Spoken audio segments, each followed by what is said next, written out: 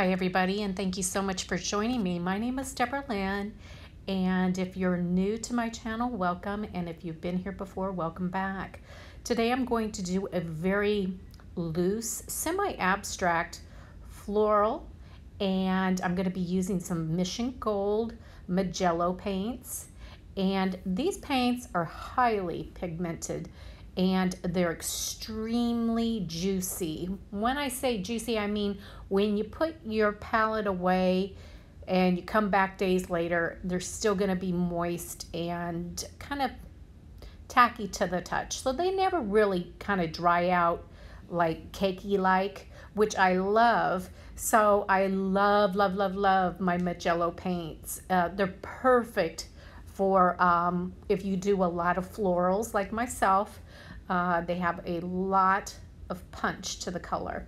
So what I did here, you guys, I grabbed a fan brush. It's an acrylic fan brush. It's a little bit stiffer, and it kind of gives me that kind of texture that you see on the paper there. And I filled up my my brush with, let's see, what did I put down? I put bright clear violet down and cobalt blue #1. So I put that down, and then I kind of went around the edge and kind of blended that pigment out. You can see me pulling it there towards the outside edge of the paper, just kind of blending everything outward. And I kind of just randomly put these marks down. I didn't really think about it too much.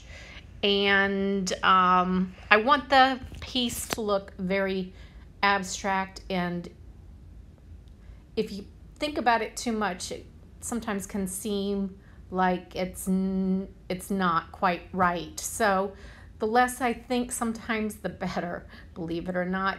So I just kind of go with the flow, and just kind of let the paints take me on a journey instead of me taking the paints on one. So like I said, I'm just blending out these colors now. Now I'm just kind of directing the flow from the top right to the bottom left. I am now dropping in some, I think this is olive green that's going down, one of my favorite green colors, and just dropping that in. So that there is green, so that gives it a sense of maybe some leaves in the background and stuff like that.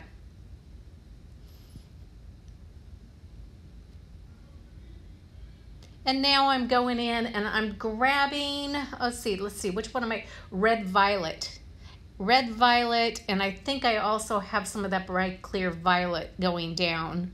And I'm going to go ahead and I'm going to blend that out. So I'm kind of staying in the same color palette.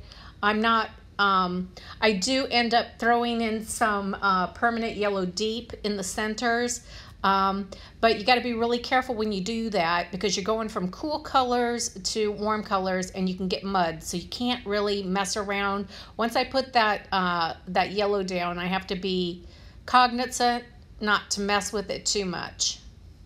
Did I say that word right? I'm not even sure I said that word right. But I think you guys get the gist of what I was saying there. And I'm blending everything outward. And a lot of times you guys have to watch my videos until the very end to see how I pull things all together. Most of my pieces will look like an extreme hot mess happening, but it's getting all the pigments down, removing some of the pigments, and doing a layering technique. And I will get into that here just in a few moments, and you'll see me throwing down 1-ply paper and grabbing that pigment and reducing it and then building the colors up again. So I have highs and lows within my painting, so it doesn't look just like one solid thing of paint. There's highs and lows. And there I'm putting that permanent yellow deep down, and of course the green and the blue is blending right into it, and it is kind of getting a little murky there, but I go ahead and I grab it and I kind of save it a little bit by just throwing some of that paper down. And as I pull this paper off, you'll see that it gives it a nice effect. It calmed it all down. Now I'm just going to go in and I'm going to rebuild this again. Kind of doing the same thing all over again. And you guys, I just want to let you know that I have a new Facebook group for you guys. Sometimes you guys want to connect with me, or you want to post maybe something that you've done that was inspired by one of my tutorials and you want to share it with me. That's a perfect place. It's a private group, so you'll get in, you'll answer a couple little questions, and then I'll let you in, and then you can hang out and post pictures of what you're working on, and we can all get to know each other. And also visit my Instagram. I could use some followers also over there. And on the YouTube here, in order to keep moving forward with my YouTube, I need you to like.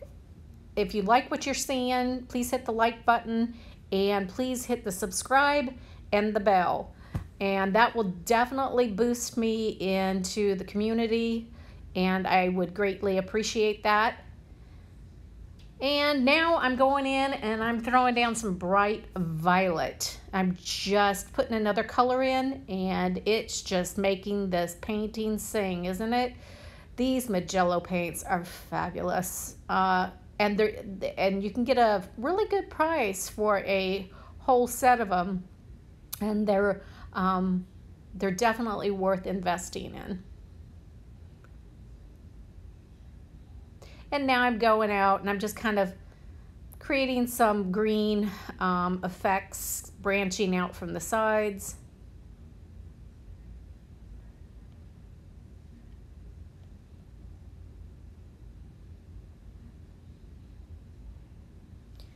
And now I'm throwing a little bit of soap down, and that soap is just kind of pushing the pigments around, creating a unique effect, and just pushes the pigment around, and it makes it cool. I don't use too much of it. Now I'm going to go in and I'm just going to adjust a little bit of the water, because if I don't do that, I'm going to have pools of water all over the paper, and I don't want that. And plus, it gives me the high and lows that I want. And I pull that off, and there's another layer.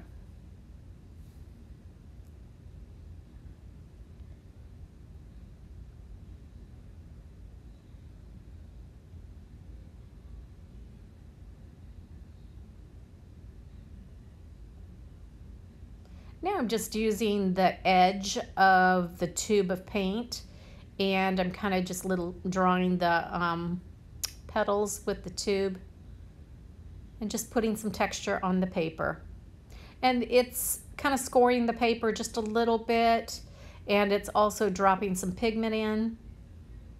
And I'll go in here in just a moment, and I'll run my wet brush along that, and that'll activate that color and kind of make it, it'll make it vibrant, but it also will leave some areas will still have that mark making from the edge of that tube of paint.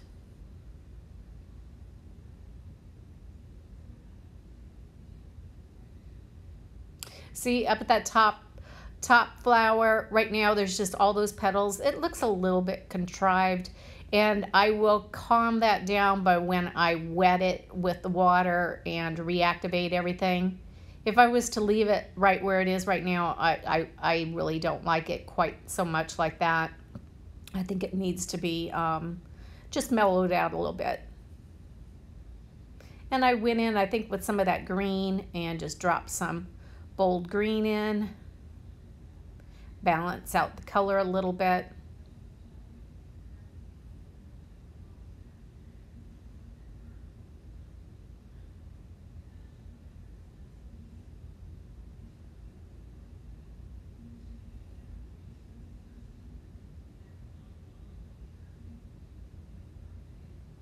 That center had a white spot, so I had to go in and just grab some pigments and kind of close it up just a little bit.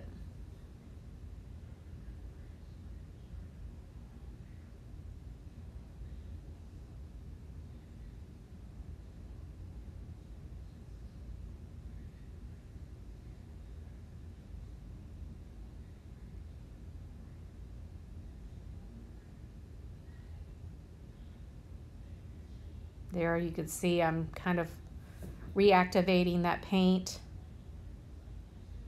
And you can see that I'm not hitting every spot. I'm hitting random areas. And now I'm throwing some more of that permanent yellow deep, kind of intensifying that a little bit. That ends up being kind of in the background. And you'll see how I eventually build on top of it. It just seemed like it needed to be calmed down a little bit. I didn't want it to take center stage.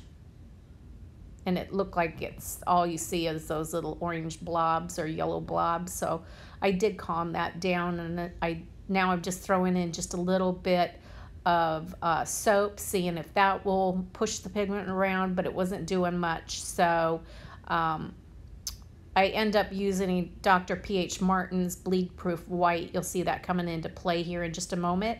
That is a very opaque correction medium, actually, is what it is. There it is. I'm dropping it all over the sheet of paper. What I do is I go in and I fill my quill up with it. My quill is already wet. I go into the Martin's Bleed Proof. Then I dip it in the water and get it wet again, and then I go and I kind of throw it all over my painting so it gets that bokeh effect. And the soap also gives me that bokeh effect, so, which is what I'm looking for. I'm just still throwing some more of that yellow down.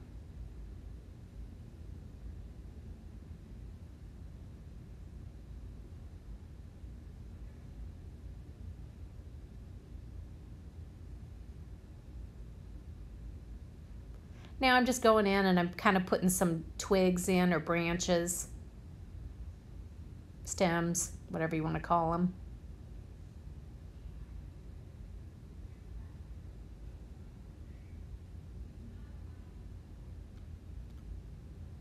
And I'm throwing the green in the center now, kind of trying to calm that yellow down. I wasn't digging it too much.